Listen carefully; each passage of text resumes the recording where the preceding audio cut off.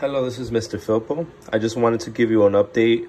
I planted cherry blossom seeds, scientifically known as Prunus serrulata, if I'm pronouncing the scientific name correctly. But it's this beautiful tree in the Japanese culture known as sakura. And in the early spring, they make these beautiful, beautiful flowers, pink, white.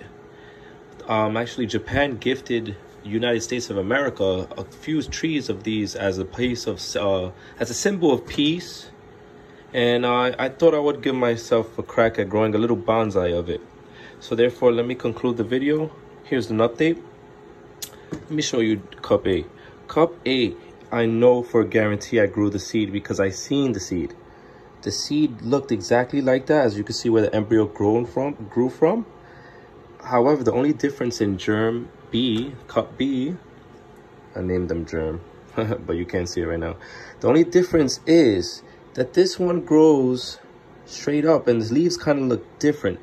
So I'm going to let them both grow, see what I get in a couple of weeks, and I'll give you the update.